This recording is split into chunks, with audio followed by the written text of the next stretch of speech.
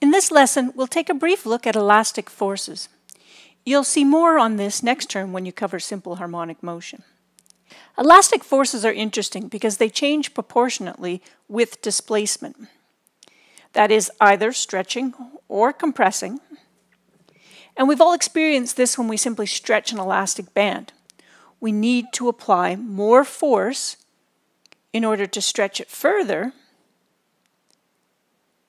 and the elastic pulls back with an equal and opposite force, the spring constant, or the spring force. If we apply a force F1 to stretch our spring by delta x, then we need to apply twice that in order to stretch it by 2 delta x. And so we see that proportional relationship coming out. And this proportionately changing force is also what makes springs so useful for spring scales. Because the amount of stretching is proportional to the force applied, we can calibrate the markings to enable us to use the displacement, a measured displacement, to determine the force being applied. So here's a simple example involving elastic forces. A light spring having a force constant of 125 newtons per meter is used to pull a 10 kilogram sled on a horizontal frictionless ice rink. If the sled has an acceleration of 2 meters per second squared, by how much does the spring stretch if it pulls on the sled? A, horizontally, and B, up a 30-degree incline. And so I've adapted this from the version in the book, so you'll see a different solution for B. I've actually made it go up an incline. So in case A, let's start with our free body diagram and what we know. We know that there's going to be a normal force and a force due to gravity. We're applying a spring force that will give us an acceleration. And namely, we're going to have an acceleration. If we define this as our positive axis, an acceleration of a positive 2.00 meters per second squared.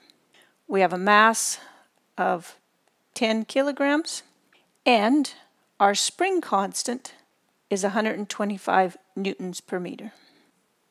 Let's look at the sum of our y components of the force. We've got a positive Fn, we've got a negative Fg, because it's acting downward.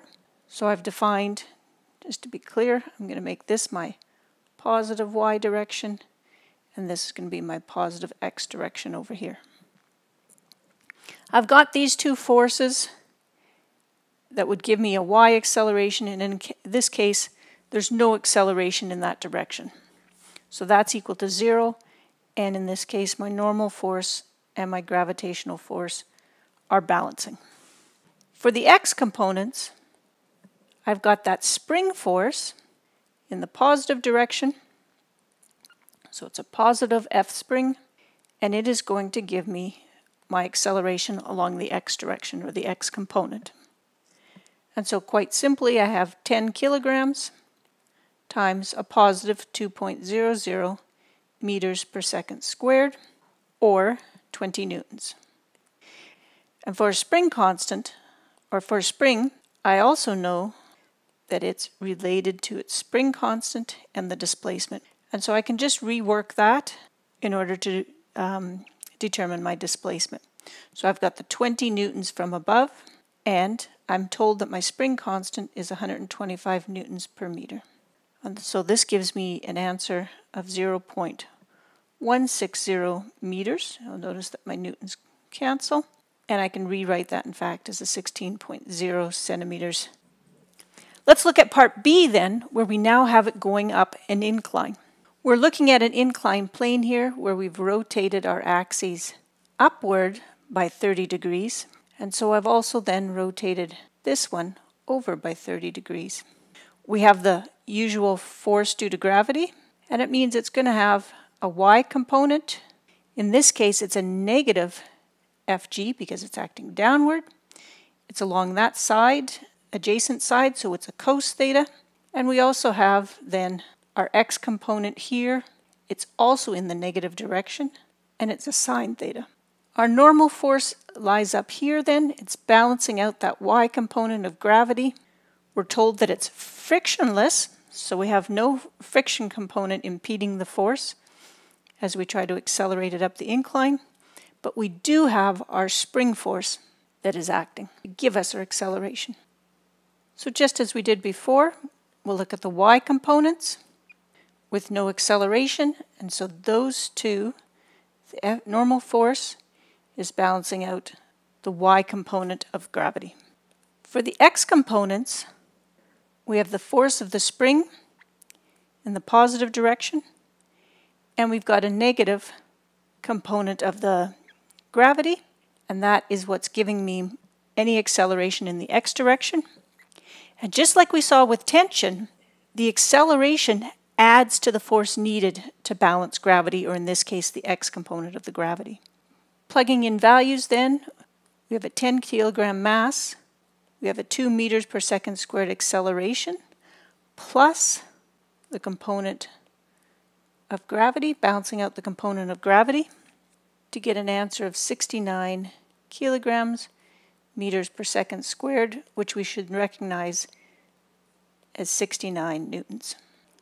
And lastly then, the displacement caused by that stretching of the spring, or that spring force, divided by the spring constant, leaves me with 69 newtons, where I have a spring constant of 125 newtons per meter, and therefore I'll get an answer of 0.552 meters, half a meter, or in other words, 55.2 centimeters.